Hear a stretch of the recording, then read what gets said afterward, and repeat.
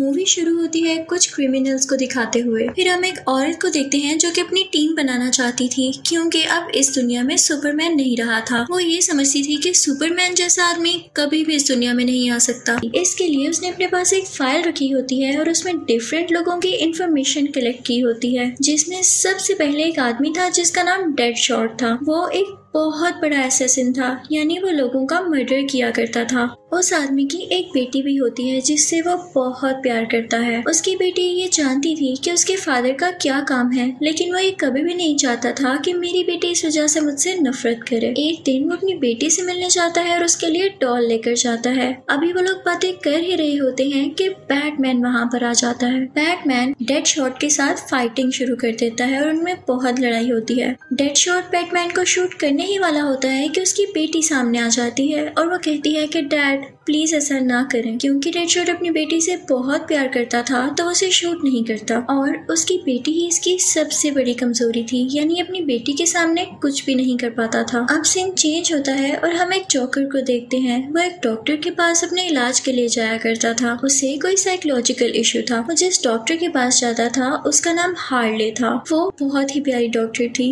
लेकिन वो जोकर का इलाज करते करते उसे पसंद करने लगती है। लेकिन जैसा कि मैंने आपको बताया कि वो साइकोलॉजिकल पेशेंट था, तो वो उसे तंग करने लगता है, उसे टॉर्चर करने लगता है। वो कभी उसे इलेक्ट्रिकल शॉक्स देता है तो कभी उसे पनिशमेंट देता है, जिसकी वजह से वो पागल हो जाती है। एक दिन हार्ले पार्टी से कहीं आ रही होती है।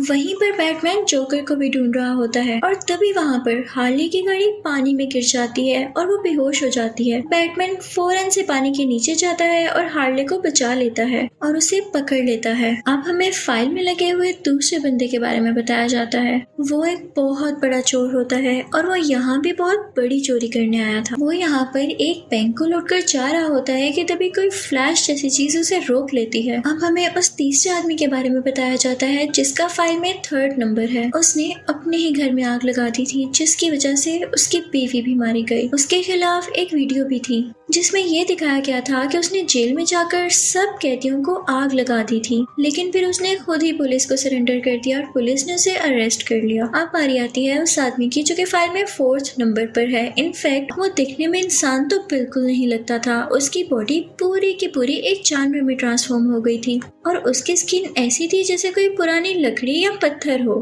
पहली नजर में तो लोग उसे पहचान ही नहीं पाते थे और वो उस एरिया के गटर्स में रहा करता था। उससे बहुत स्मेल आती थी और वो ट्रैश कैन में से खाना ढूंढ कर खाता था। वहाँ के लोगों को भी उसकी आदत हो चुकी थी और पुलिस भी उसे अरेस्ट नहीं करती थी क्योंकि उन्हें लगता था कि इसमें कोई म्यूटेशन है या ये कोई जानवर है। अब यहाँ पर सीन चेंज होता है और हम एक आर्कियोलॉजिस्ट को देखते हैं जो कि जंगल में एक केव की तरफ जा रही होती है। वहाँ बहुत अंधेरा था और जब वो केव के अंदर जाती है तो उसे एक छोटा सा स्टैचू मिलता है। वो उसे देखने लगती है कि ये है क्या। वो उसका सर मूव करने लगती है जिससे वो अलहदा हो जाता है और उसमें कोई स्मोक निकलती है। वो धुआं कुछ और नहीं बल्कि एक चुड़ैल की रूह थी। वो विच फौरन से उस आर्कियोलॉजिस्ट के अंदर चली जाती है। वो आर्कियोलॉजिस्ट बहुत से लोगों को मारने लगी थी तो उसे रोकने के लिए एक आर्मी पर्सन को वहाँ पर भेजा जाता है। अब उस आर्मी पर्सन की भी जान को खतरा था।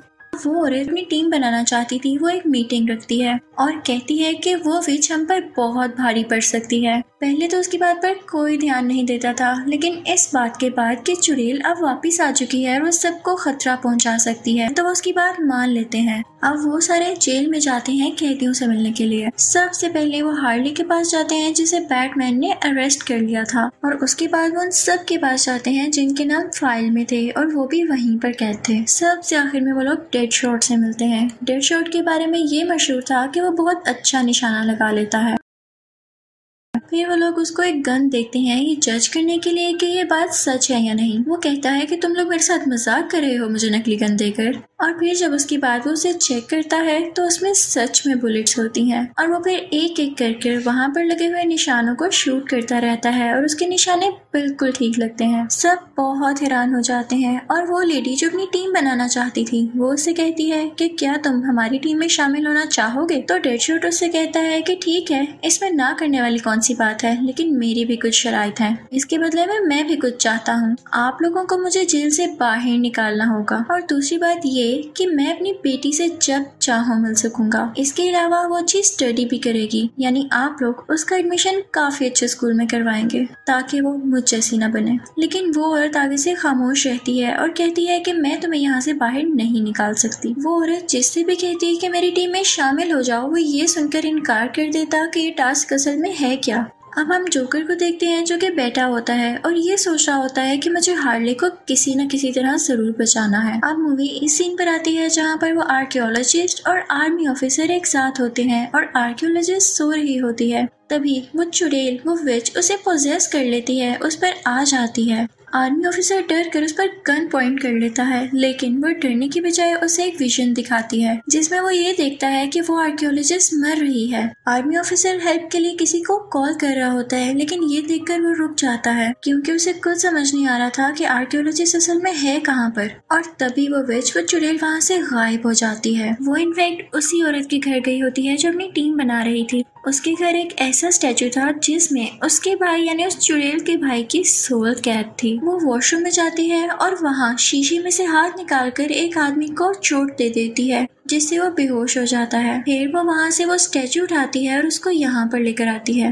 उसने उस स्टैचू के अंदर से अपने भाई की सोल निकाल ली थी और अब ये सोल वो उस आदमी के अंदर डाल देती है। अब हम देखते हैं कि वो वहाँ से बाहर जा रहा होता है कि तभी वो आदमी मर जाता है, लेकिन उसके भाई की सोल अभी भी जिंदा थी। वो उसकी बॉडी से बाहर आती है जो कि अब बहुत पावरफुल हो चुकी थी। ऐसा लग रहा था कि उसे रिवाइव होने के लिए किसी की बॉडी की जरूरत थी और अब वो बहुत पावरफुल थी। वो बाहर निकलते ही हर एक को मारने लगती है और जब ये बात एजेंसी तक पहुंचती है, यानी जहां पर मीटिंग हो रही थी, तो वो लोग कहते हैं कि फौरन से उस औरत को ढूंढा जाए जो टीम बनाना चाह रही थी और उसे कहा जाए कि वो चीज वो एक्टिवेट कर ले जिससे उस स्विच को रोका जा सके। अब पुलिस जेल में हार्ले को ढूंढने के लिए जाती है, लेकिन हार्ले इनसे लड़ने लगती है और फिर वो डेडशॉट की तरफ बढ़ते हैं ताकि उसे पकड़ लें। लेकिन वो भी पुलिस वालों से लड़ने लगता है तो पुलिस वाले उसे बांधकर कहीं ले जाते हैं। वो बेहोश हो जाता है। साथ ही लोग हार्ले को भी ले जाते हैं और इन दोनों की बॉडी में एक चिप लगाई जाती है। फिर हमें दिखाया जाता है कि हार्ले किसी को एक टेक्स्ट करती है, यानी मैसेज करती है,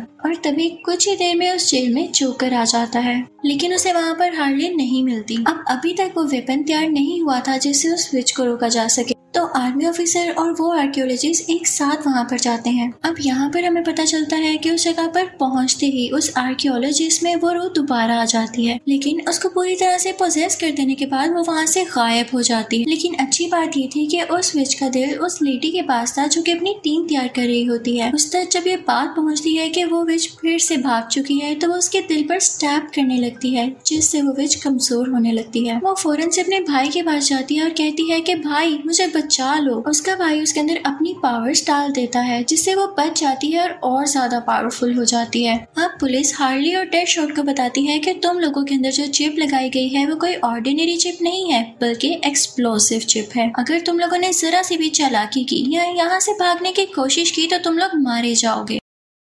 फिर इसी जगह उस क्रिमिनल को भी लाया जाता है जिसने बहुत से बैंक लूटे थे और एक ऐसा आदमी भी लाया जाता है जो कि हर जगह चढ़ सकता था। वो भागने की कोशिश करता है कि वो यहाँ से निकल जाए, लेकिन तभी पुलिस ऑफिसर उसे पकड़ लेता है जिससे उसकी चिप ब्लास्ट हो जाती है और वो वहीं पर मर जाता है। और फिर सब लोग उसी जगह पर जाते हैं। वहाँ पर बहुत अजीबोगरीब लोग थे, वो सब उनसे लड़ने लगते हैं। वहाँ डेडशॉट भी होता है जो उनको फाइट बैक करने लगता है, उनसे लड़ने लगता है, लेकिन वो लोग उस पर बराबर अटैक करने लगते हैं। और तभी हार्ले वहाँ पर आती और उनसे लड़ाई करके एक दूसरे को बचा लेती है। ये वही जगह थी जहाँ पर वो चुड़ैल मैजिक कर रही थी। शुरू में तो हमें पता नहीं चलता कि ये लोग कौन हैं जो इन लोगों पर फाइट बैक कर रहे थे, इनसे लड़ाई कर रहे थे, लेकिन फिर हमें पता चलता है कि ये नॉर्मल इंसान थे जिनको चुड़ैल ने पोजेस किया हुआ था और अपनी आर्मी में शामिल किया हुआ था। साथ ही साथ वो लेडी भी जो अपनी आर्मी बनाना चाहती थी, टीम बनाना चाहती थी, इन लोगों को गाइड कर रही थी कि अब कहाँ जाओ। तभी वहाँ पर हार्ले को एक बाइक पड़ी हुई नजर आती है जिसे देखकर उसे अपना पास्ट याद आने लगता है। कि जब वो जोकर को पसंद करने लगी थी तो इसी बाइक पर वो जोकर का पीछा किया करती थी। अब जब वो पुलिस ऑफिसर उन लोगों का मुकाबला नहीं कर पा रहा होता तो वो डेडशॉट के पास जाता है और कहता है कि हमें मिलकर इनका मुकाबला करना होगा, क्योंकि वो भी जानता था कि डेडशॉट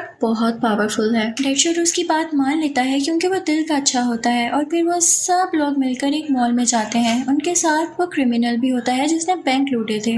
हार्ली क्योंकि पागल हो चुकी थी तो उसे कुछ ज्यादा ही जल्दी थी मॉल के ऊपर जाने की। वो फौरन से उधर चली जाती है और बाकी सब उसके पीछे पीछे जाते हैं। जैसे ही वो लोग ऊपर जाते हैं तो वहाँ पर वो अजीबोगरीब आदमी भी होते हैं जिसे विच ने पोजेस किया हुआ था। वो उनसे बहुत फाइट करते हैं लेकिन उनको हरा ही नहीं पाते। तो वो आदमी जिसने अपने घर में आग लगा दी थी और वो आग लगाकर लोगों को मारा करता था, उसे एक आइडिया आता है। वो विच के पास जाता है और उसे गुस्सा दिलाता है, जिसकी वजह से उस जगह विच अपने सारे पोजेस किए हुए लोग बुला लेती है और वो आदमी हर तरफ आग लगा देता है, जिसकी वजह से सब लोग एक ही जगह पर मारे जाते हैं। इस बात की वजह से हार्ली से बहुत इम्प्रेस होती है। अब उनको एक रूम दिखाई देता है। आर्मी ऑफिसर उस रूम के अंदर जाता है और बाकी सबसे कहता है कि जब तक मैं न कहूँ अंदर मत आना। वो जैसे ही अंदर जाता है तो उस लेडी को देखता है जो अपनी टीम इकट्ठी कर रही थी। वो उसको देखते ही बाकी लोगों को शूट करने लगती है और कहती है कि तुम मेरे किसी काम के नहीं हो। उसे देख के काफी दुख होता है कि वो लेडी सिर्फ अपना फायदा सोच रही थी, वो सिर्फ खुद को बचाना चाहती थी। तभी वहाँ पर डेडशॉट भी आ जाता है और जब उसे भी ये पता चलता है कि इस लेडी को तो दूसरों की जान से कोई मतलब ही नहीं है, तो फिर हम इसके लिए अपनी जान क्यों खतरे में डाल रहे हैं। वो सब लोग काफी दुखी होकर उस बिल्डिंग से बाहर आ जाते हैं कि तभी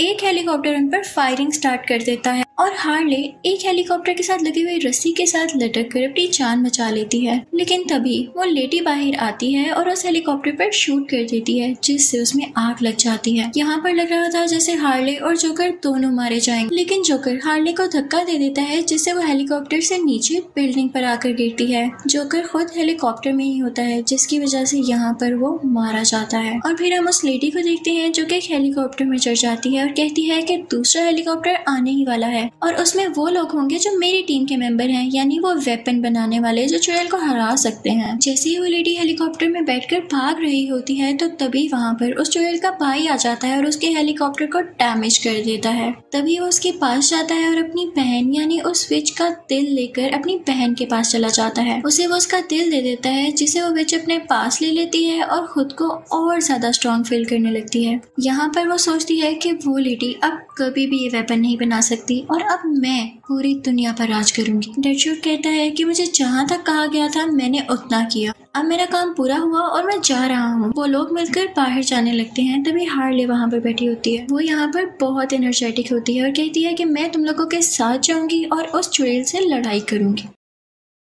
वो एक बार में जाते हैं और ड्रिंक करने लगते हैं। अब ये लोग यहाँ पर प्लान बनाते हैं कि जहाँ पर वो चुड़ैल रह रही है उस जगह के नीचे एक टनल है, उस टनल को उड़ाने से ये जगह तबाह हो सकती है। अब कुछ लोग कहते हैं कि हम ऊपर चले जाएंगे ताकि उस चुड़ैल का ध्यान बटा सकें, कुछ लोग कहते हैं कि हम टनल की तरफ जाएंगे। अब वो लोग अलग अलग जगह पर छुप जाते हैं ताकि उस विच को मार सकें, लेकिन उस चुड़ैल को इस बात की खबर हो जाती है और वो अपनी पावर्स का यूज करते हुए इन सबको विजन्स दिखाने लगती है। वो हार्ले को ये दिखाती है कि उसकी जोकर के साथ शादी हो चुकी है और उनका क्यूट सा बेबी है और हार्ले उसमें खो जाती है। लेकिन जब वो उस आदमी को एक ड्रीम यानी विजन दिखाती है जिसने अपने घर में आग लगाई थी कि वो अपनी बीवी के साथ है, तो वो समझ जाता है कि मेरी बीवी तो जिंदा ही नहीं है और ये जरूर उसी चुड़ैल की साजिश है। तो वो उन सबसे कहता है कि तुम लोग भटकना मत, ये हमारा ध्यान बटाने के लिए कर रही है। ये लोग कहते हैं कि हम हिम्मत नहीं हारेंगे और उससे फाइट करने जाएंगे। अब ये लोग उसकी तरफ बढ़ने लगते हैं कि तभी रास्ते में उस चुड़ैल का भाई आ जाता है। वो बहुत बड़ा था और उसके जिस्म से जैसे आग निकल रही थी। वो उन पर अटैक करने की कोशिश करता है, लेकिन ये लोग बारी बारी करके इससे लड़ने लगते हैं। तब वही चोर क्रिमिनल उठता है और अपनी तलवार से उसका हाथ काट देता है। अब सब यहाँ पर अपनी अपनी पावर्स यूज करके उस पर अटैक कर रहे थे। अब उस आदमी को एक आइडिया आता है जिसके जिस्म से आग निकलती थी। वो कहता है कि हमारे सबके जिस्म पर एक चिप लगी हुई है जो कि एक्सप्लोड हो सकती है, तो इससे फाइट करते हुए उस चिप को एक्सप्लोड करना होगा ताकि ये मर जाए। तो वो सब कहते हैं कि इस तरह तो तुम भी मर जाओगे। तो वो आदमी आगे से कहता है कि अगर मेरी जान जाने से तुम सबकी जान बच सकती है और ये मर सकता है तो मैं ऐसा जरूर करूंगा, मैं सुसाइड कर लूंगा ताकि मेरा स्क्वाड बच जाए। अब उन दोनों की बहुत लड़ाई होती है, यानी उस आग वाले आदमी की और इस चुड़ैल के भाई की। और फाइनली इस लड़ाई के दौरान वो बेचारा आग वाला आदमी चिप के एक्सप्लोड होने से मारा जाता है। जैसे ही चुड़ैल का भाई मर जाता है तो वो खुद को वीक फील करने लगती है, लेकिन साथ ही वो ये सोचती है कि मेरे पास तो मेरा दिल है और इतनी पावर्स हैं, तो मैं इनसे कैसे हार सकती हूँ। वो उनका मुकाबला करने लगती है और मुसलसल जीत रही होती है। वो विच यानी चुड़ैल इन सब के पास बाहर जाती है और ऊंची सारी चिल्लाती है कि तुम सब मेरे गुलाम हो। हार्ले काफी चालाकी से काम लेती है और उसके सामने जाकर झुक जाती है। जमीन पर तलवार पड़ी हुई थी, जिसे उठाकर वो विच पर स्टैब करती है और उसका दिल बाहर निकाल लेती है। इसके बाद चुड़ैल खुद को काफी वीक महसूस करने लगी थी। जो वेपन वो विच बना रही थी कि सारी दुनिया को वो तबाह कर सके, वो वहीं पर रुक जाता है, क्योंकि उस विच का मैजिक भी उसका दिल बाहर आने से रुक चुका था। वो एक्सप्लोड हो जाता है और जो प्लानिंग उसने कर रखी थी वो सारे की सारी खत्म हो चुकी थी। अब वो पुलिस ऑफिसर उस विच का दिल तबाह कर देता है, जिससे कंफर्म हो चुका था कि विच अब मारी जा चुकी है।